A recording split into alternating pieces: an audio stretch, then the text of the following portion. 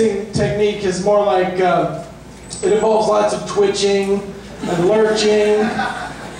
No, it's not pretty. I'm like Frankenstein out there. I'm like, swatting at people's cigarette butts. Eyes of the devil! That was funnier when I wrote it.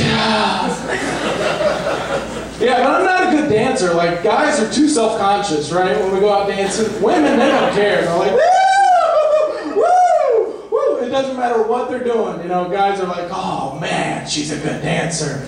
Or, Bob, she's barfing. She's throwing up on the floor. Well, we're going to the next dance. She's good at it. This side over here, when women had no voice, no face, no form, back when. Now you come around here and they're on their own and really coming into it in a big way. They've got a mouth, but now they've got form, they're getting their arms, they're getting the strength. So it's like the evolution of women. Yes. Okay. And my younger sister is on me to do one now. I don't even have this one out of cement yet, but she wants me to do one where they're complete now. Right. And I've got to do that, and I'll put it with this one then. She's pretty. Is she single?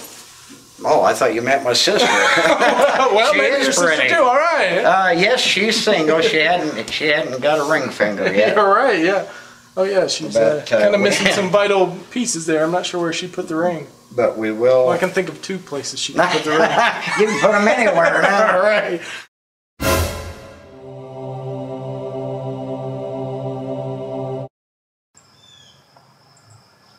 To allay patients' considerable fears of live burial, which, who hasn't had that fear? As well as their own insecurities, 18th and 19th century physicians devised a wide variety of methods used to verify death. Welsh physician and medical historian Jan Bondison collected many of these stories in his witty and admirably researched book, Buried Alive.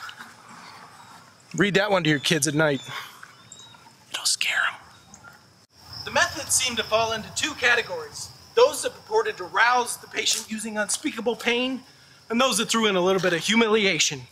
The soles of their feet were sliced with razors, needles jammed underneath their toenails, their ears assaulted with bugle horns, hideous shrieks, and excessive noises. I ride the bus. It's kind of, I do it more for like people watching, because there are some weird people on buses, myself included. It was weird, like, the bus driver was really aggressive.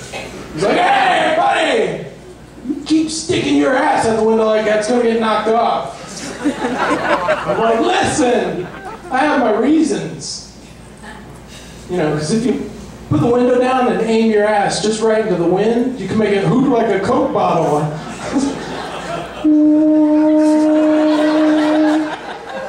Started wiggling around a little. I was getting a tune going. I was like, I'm sure you guys get your money's worth over here. It's free? Oh, well, this one's on me.